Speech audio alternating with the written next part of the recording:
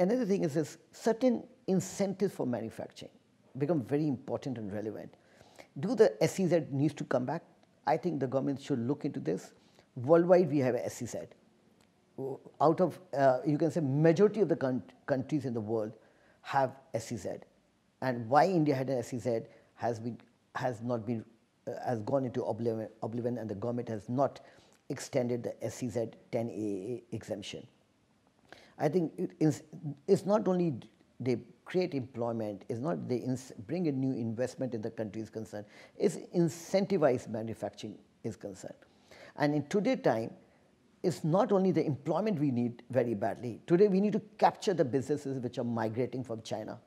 I think we need to roll out such certain incentives, because these incentives consequential advantage to the country is much, much more than only foregoing in the taxes is concerned. It should not be seen as a tax issue. It should be seen as an impetus for the growth of the businesses, for the growth of GDP, for the growth of getting more employment in the country is concerned.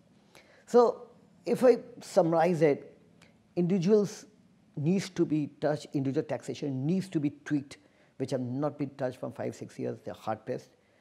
Work from home, certain incentives needs to be given, certain deductions need to be given. The government must look into that.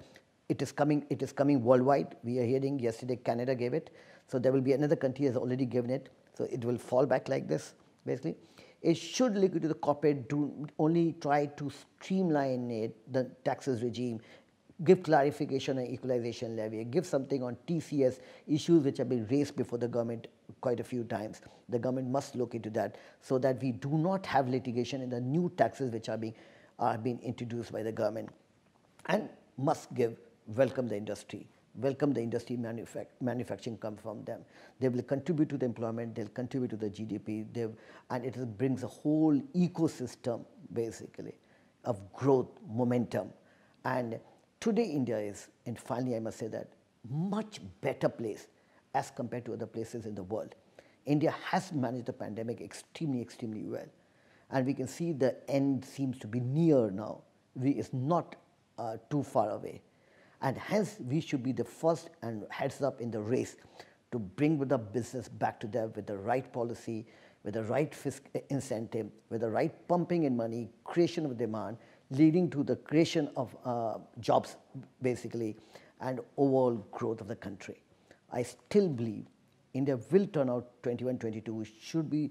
India can be the shining glory. Right policies, right framework for law.